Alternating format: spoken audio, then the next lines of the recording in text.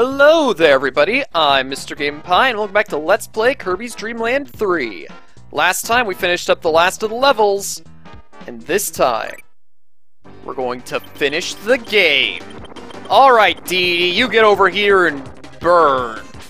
You're a penguin, you should be pretty good at burning.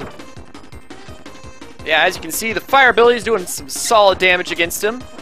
This isn't like Dreamland 2, where copy abilities were pretty much useless against the king. No, here copy abilities are perfectly viable. Alright. But now he's showing the fact that he's possessed by dark matter. And this isn't like Dreamland 2 where he just got angry at you and got faster. No way. This is way more intense. He's actually like mutating and getting extra eyes and all sorts of ridiculous things. And I think he's actually shown off everything that he can do at this point. Yeah, notably, in his first form, he can actually inhale, as is typical for his boss battles. But whenever he inhales you, he'll actually inhale you off of your animal partner. And his hammer can also block the shots that you shoot at him. So, yeah, that can happen. In any case, we've gotten all the heart stars, and so dark matter is being exorcised from every area of Popstar. We've made a lot of friends along this journey. Some animal, some block thing, some human, and some whatever else is in the game. Lots of plants, actually. But now it's time to utilize the power of friendship to maximum effect! Oh, also, I guess we need to jump on the star. I guess that's a warp star. I didn't even think about that.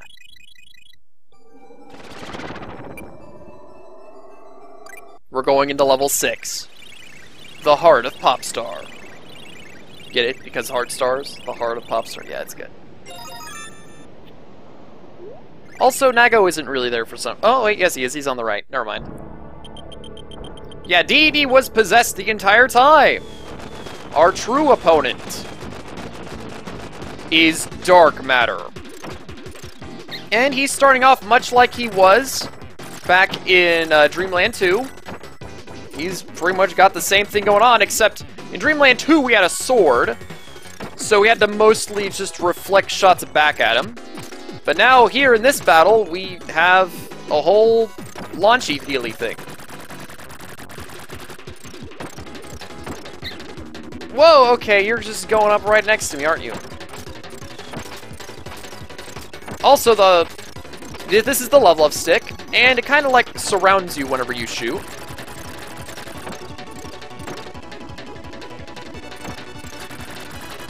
That said, this is actually my first time fighting this boss, so I might not do all that well. Yeah, this is actually one thing that I've never practiced or done before. Okay, can you... Why are you not dying? Okay, there we go! That's what I was waiting for. But yeah, that's just the first form. That was how he ended his Dreamland 2 battle. Whoa, okay, you're appearing here, okay. But now we have Zero. And he's a big guy! Also, he, you see, everybody's always been like, oh yeah man, Kirby's Dreamland 3, that's definitely an E-rated game. And it's because of this guy. Because you see, what this guy does is he shoots his blood at you. I'm not just making stuff up here. This isn't creepypasta stuff. This is legitimate. He is legitimately going to shoot blood at us. And also I died. So I'm just gonna skip back to that part of the battle again. Alright, so we're back again. And yeah, he's actually shooting his blood at us now, as I mentioned that he would. But yeah, I mean, Zero is a pretty important character within the Kirby franchise. This is the middle of the Dark Matter trilogy, and it's actually introducing us to its main antagonist. Zero's the thing that controls Dark Matter. And, yeah, Dark Matter's kind of a major deal throughout the franchise. I mean, Dreamland 3 is the second part of the Dark Matter trilogy, but that doesn't mean that Dark Matter left the series after the trilogy was over, which would have been in Kirby 64 to know. No, Dark Matter continues appearing in various forms to this day.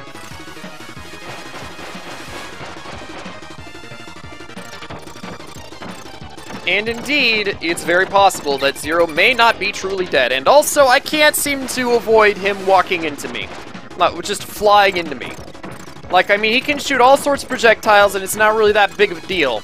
But the moment that he decides to fly forward, oh man, now that's something that I just can't dodge. Okay, there we go. That wasn't so bad. Oh, that's because he didn't fly all the way across the screen, clearly. Is he done yet? Okay, there we go. Well, except he's not really done yet because this happens! Yeah, he just decided to throw his eye at me, and I just died. No!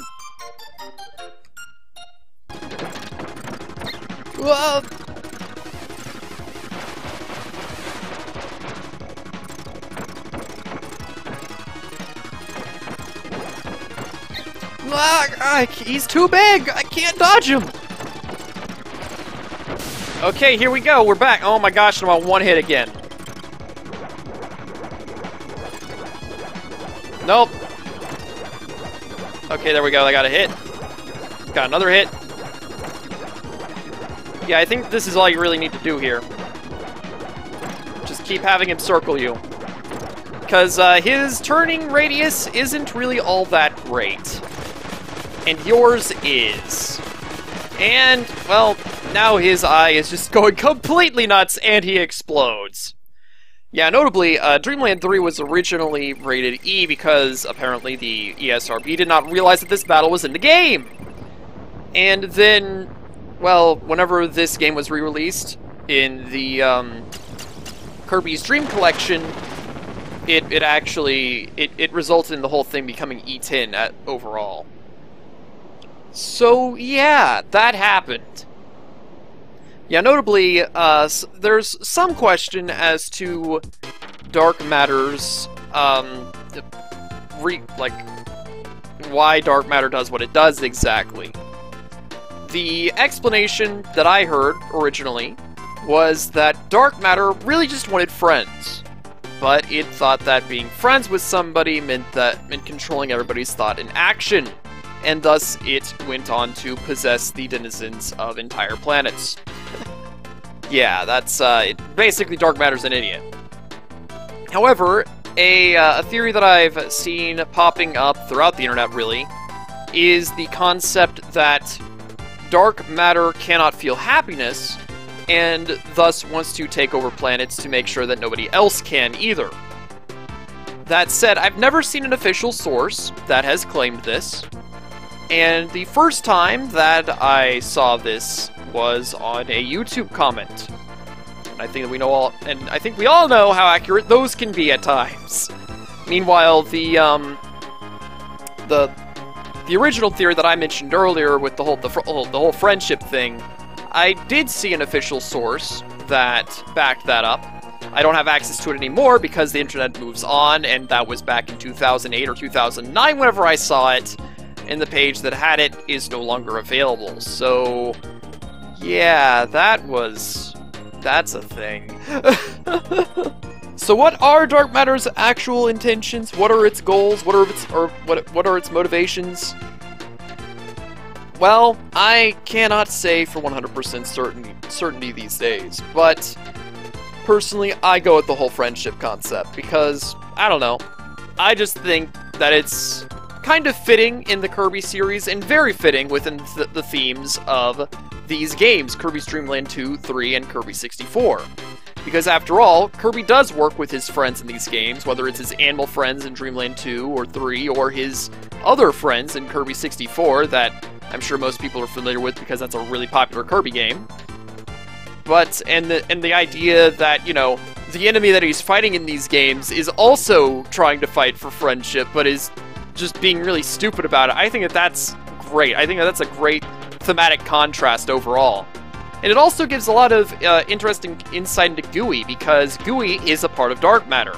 And he is one of Kirby's best friends. So clearly, I mean, you know, Gooey figured it out, so what's up with the rest of Dark Matter?